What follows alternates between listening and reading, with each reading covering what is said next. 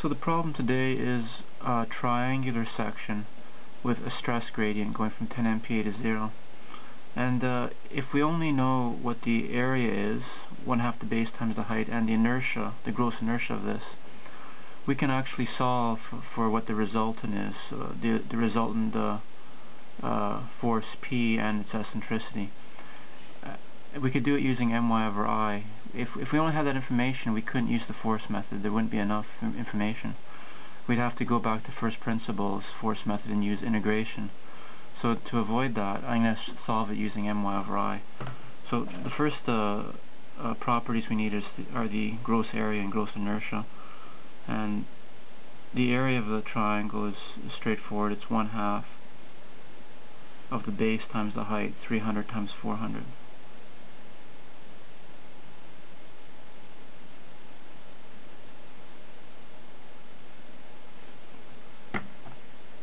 .5 times 300 times 400.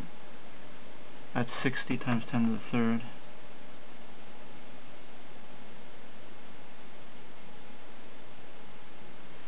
Millimeters squared. And the inertia, so that's the area gross. The inertia gross is base times height cubed over 36, and this can be found in any steel design handbook or concrete design handbook. It's generally readily available. 300 times 400 cubed divided by 36. So that's 533 e to the 6.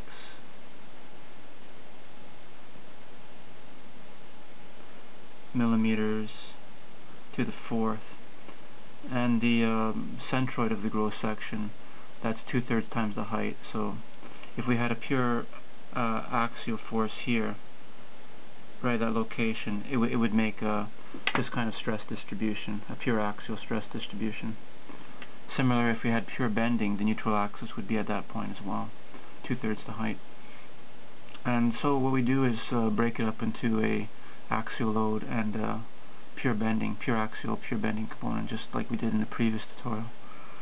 Now the first thing we can calculate would be the stress in the pure flexural case, pure bending, and we know that this stress distribution from here to here, the absolute value would be 10 MPa, because that's the stress distribution we're concerned with, 10 minus 0 MPa.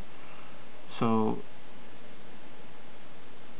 10 MPa times 133 over 250 would be this stress here. So that would be 10 times 133 over 250, 5.32 MPa. Oh, it's 400. No, that's wrong. We're using it's a 400 deep section over 400. So it would be 10 times 133 over 400, 3.33 MPa.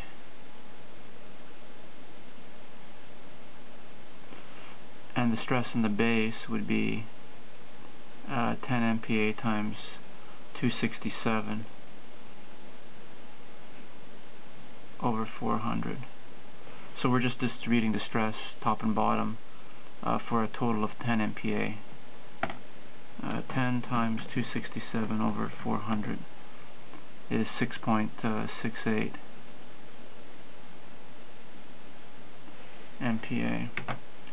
And then if we take 10 minus 3.3, 10 minus 3.33, we'd have 6.67. Constant stress, so it has to be 6.67 here.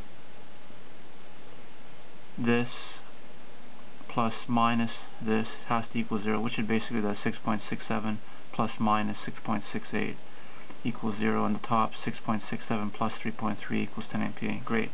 So we found the two stress distributions that superimpose to give us this stress gradient here. Now all we have to do is calculate the P and the E. So we know that the P over the A equals the stress, 6.67 MPa area gross. So the P is equal to 6.67 MPa times the area, 60 times 10 to the third millimeters squared. So P would equal 6.67 times 60, and that put into kilonewtons, 400 kilonewtons. And all that remains now is to find out at what eccentricity that axial load acts. Will be, because there's a bending component, it would have some eccentricity relative to this centroid here, probably up here somewhere. If there was no bending, then the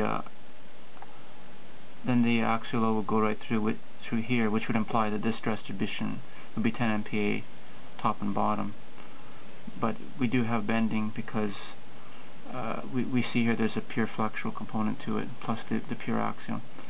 So to do that, we would take my over I, and m is PE, P times E times Y over I gross equals the stress. So let's choose top fiber stress from here to here, 3.33 MPa. So that equals P, which is 400,000 newtons, times E, the unknown, times Y, the distance from here to the extreme fibers and bending, 133 millimeters, over I gross, which is 533, times 10 to the 6 millimeters to the fourth. And now we can solve for E, and I'll just do it here. Let's say it's 3.33, which is this, times 533 e to the 6, 3.33 times 533 e to the 6 divided by 133 times 400, 123,000, 400,000. E is 33.4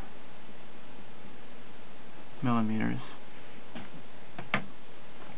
So we can write out the axial load right on the diagram here.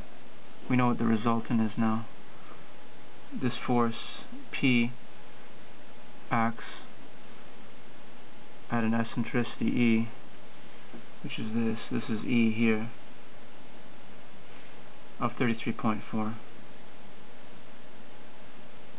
And the P is 400 kilonewtons.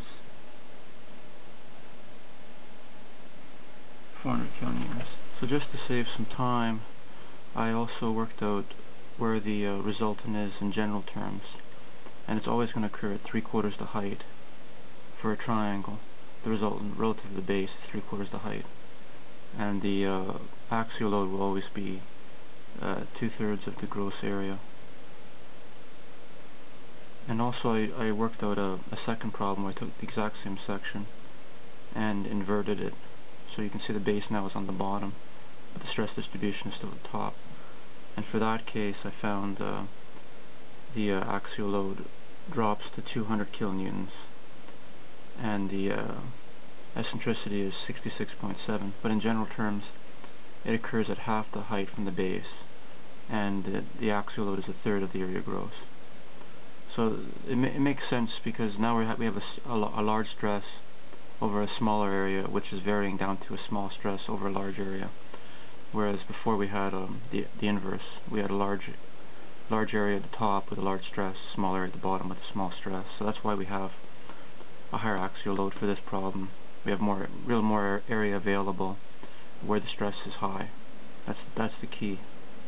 So 400 kilonewtons and drops to 200 kilonewtons.